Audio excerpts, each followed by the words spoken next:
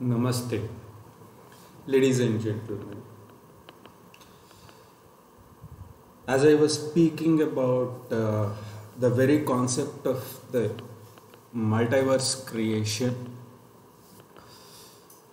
and I was speaking about its cross reference to Shabda Brahman, universal cosmic sound, cosmic creative vibrations, in cross reference to again Bindu Kala Nada, and then it is going to I, me, and myself.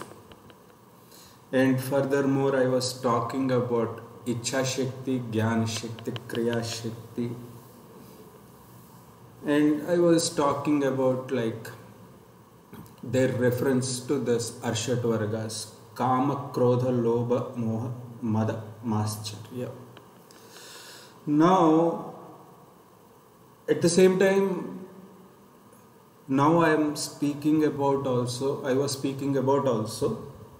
Saguna Shiva, Nirguna Shiva, Brahma Shiva, and whatnot, and Shakti, that power which lies deep within.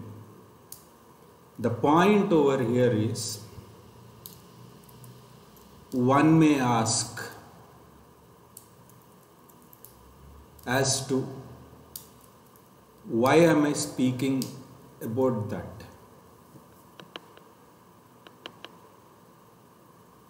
It has a reference, ladies and gentlemen. When this cosmos, which existed at macro and micro level, it had various creations, like this beautifying the world and creating that kind of environment wherein an individual can enjoy the beauty of it. As I said earlier, if only, be it macro or microcosmos, at their levels, was not supposed to be created, then this human existence or the human race cessation was for sure.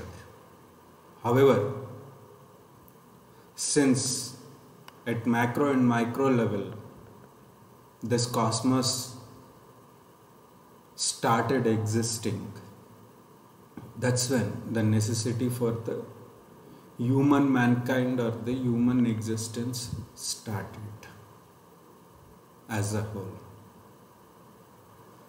Now,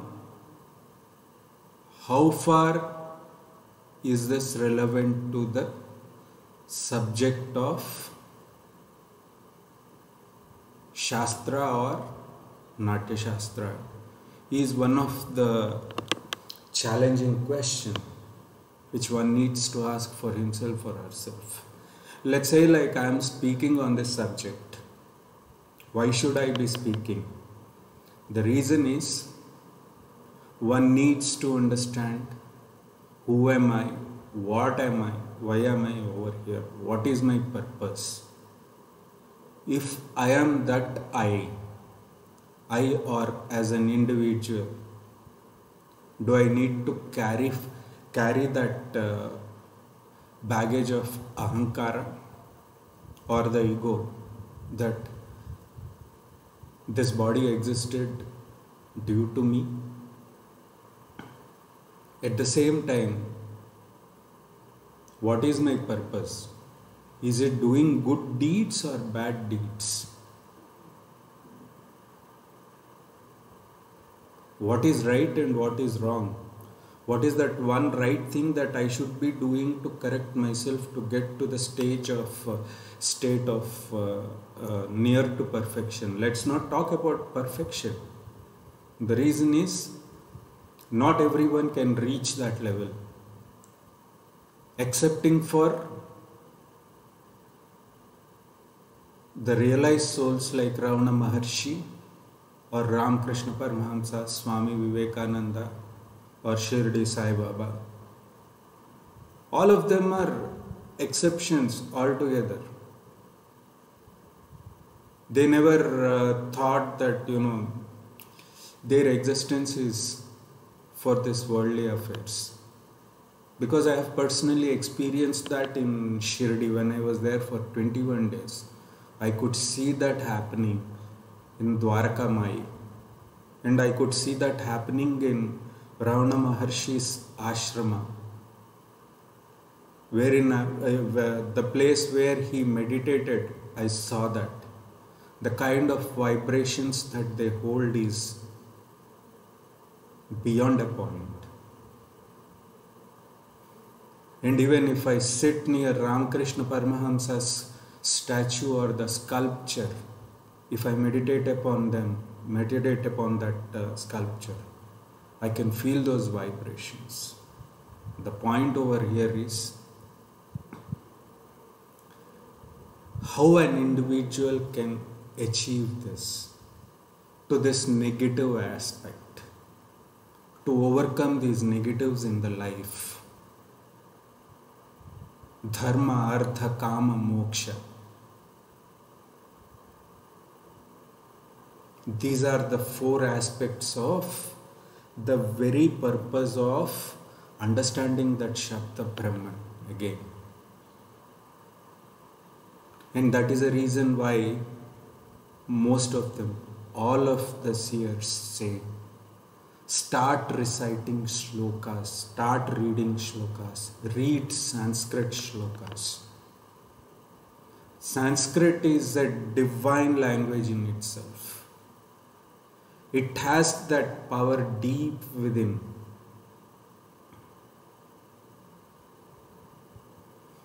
It can be practiced through yoga,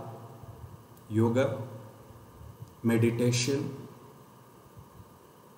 then dramatization and dance recital. There are 4 ways to it. In these 4 ways, what one thing is common is that Bindu aspect, that feeble light that exists, which is what is called soul. Understand this, ladies and gentlemen.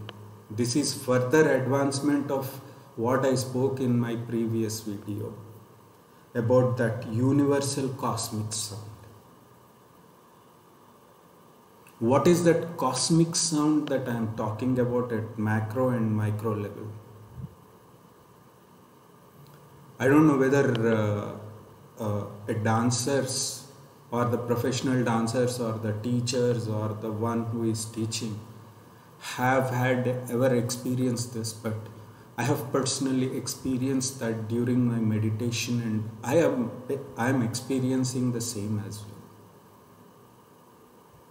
well, which cannot be expressed as to how it will be that. And that agitation that happens, agitation of that explosive force that comes from Mooladhara, so-called energy, when it touches upon that cosmic at macro level, it's one level. When it touches at micro level, it's one level. Now, the point over here is this Natya Shastra, or initially it was Shastra.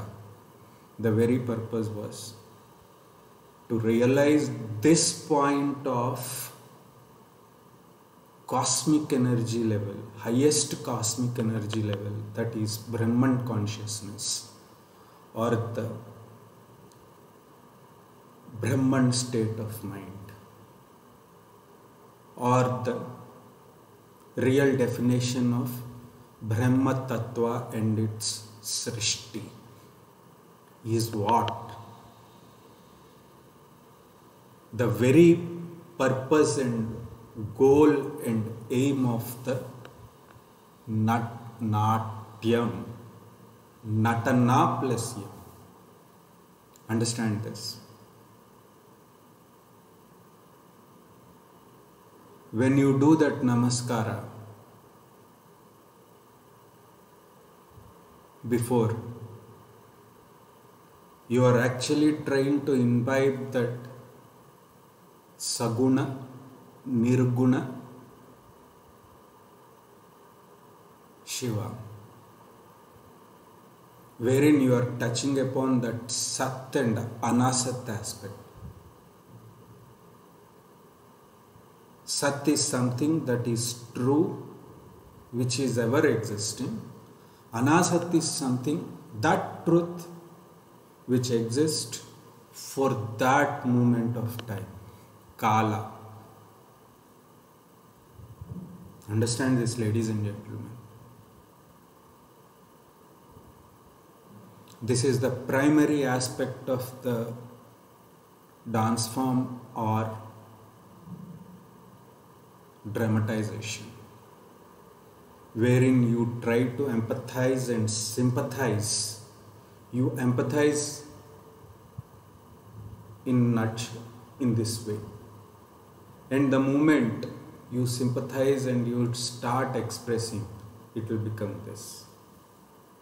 In the sense, it will be in a closed circuit of knowledge, but the moment you sprout it out, it will become this.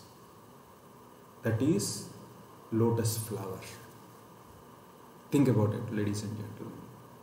The point is, today, most of the scientists at various levels in the medical field, in the science field, and the scientific field, wherein they are sending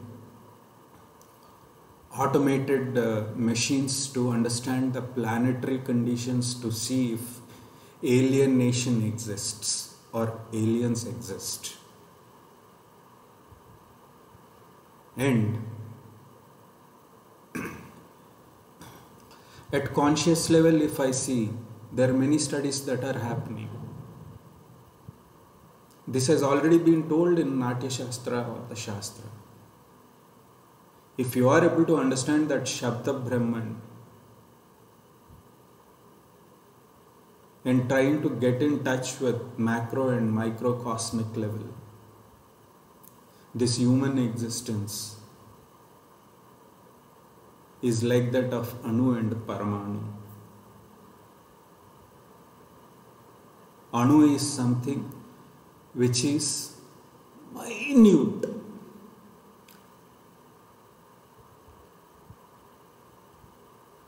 Paramanu is something minutest of the minutest at the grassroots level.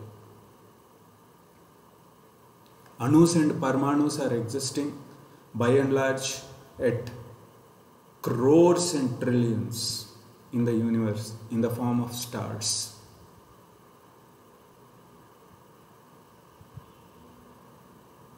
This universal existence itself is having that.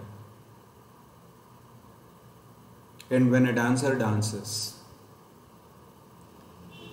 if he or she is touching upon this shastra aspect, I have not gone to mantra and tantra as it. I am still in the introduction of what is the very purpose of Natya Shastra and what is the deep down the lane, why they have introduced this subject from the cosmic point of view, macro and micro level, which is again represented by Nataraja Swarupa. Nataraja Swarupa.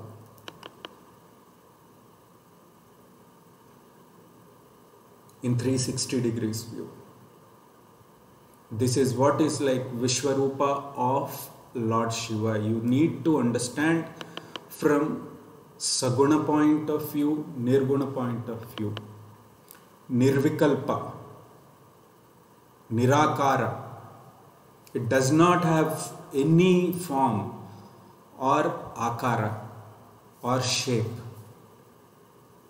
Akara, Nirakara Sarupa.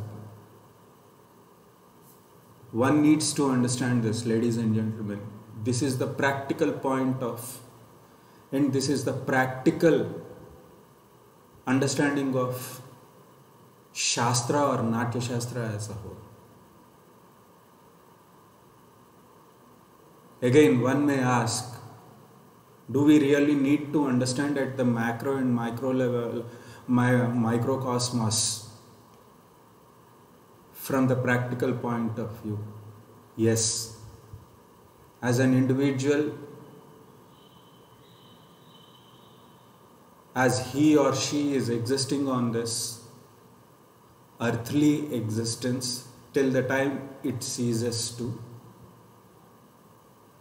unless he or she gets connected to that cosmos level, this confluence,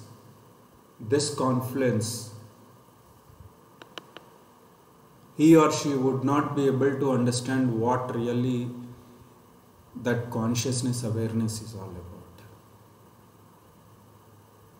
This is the schema, or this is the practical approach of the human existence, ladies and gentlemen. The point over here is this cosmic creative vibrations which I am talking about.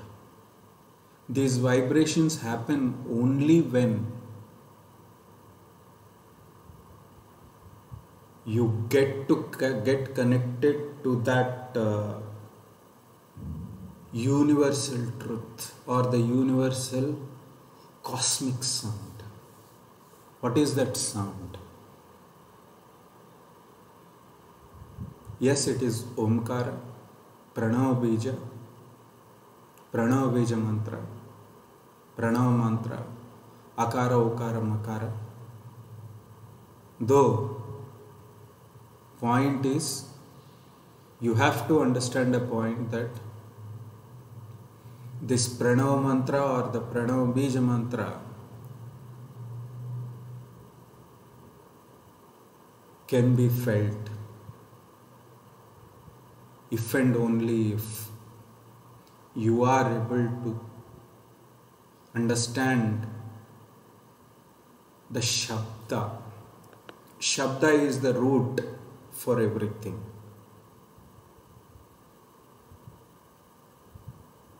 Once you are able to understand at this level, that's when you will be able to get to that Ichha Shakti, Gnana Shakti, Kriya Shakti. Understand this, ladies and gentlemen. This is the practical process of the dramatization aspect and recital aspect.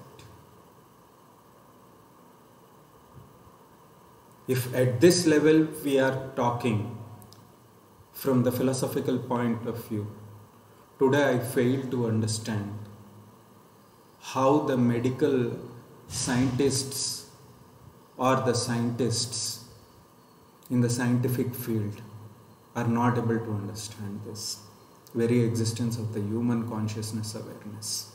And this is where the human consciousness awareness true definition comes through. And this is the practical importance of, again, Shastra and Natya Shastra. Ladies and gentlemen, I leave it on to you. Think about it. For now, let me close down on this. Let's talk much further about this universal cosmic sound and cosmic creative vibrations as to what really happens at much advanced level. Till then, stay blessed, Have blissful life. May the Guru's grace be with all. As a part of request, in case if you like the video or the content, please do like and share it with your friends. And subscribe, which could help me to do much more knowledge videos, which would be really helpful for the society as well as the individuals. At the same time, I do certain works like transcriptional works, writing articles,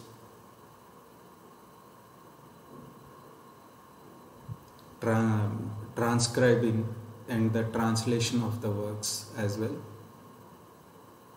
in various fields.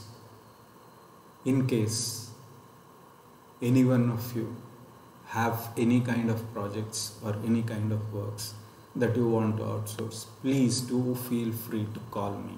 My phone number is 912-137-9100. And I would appreciate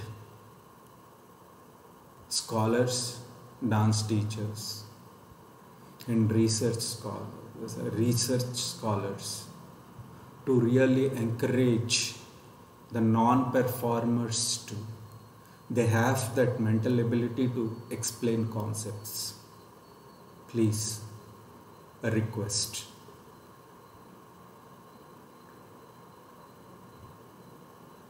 It's a request. Give them one opportunity to prove their worth. Stay blessed. Have blissful life. May the Guru's grace be with all, expecting one and all to understand. Please do let me know in case if you have any kind of works.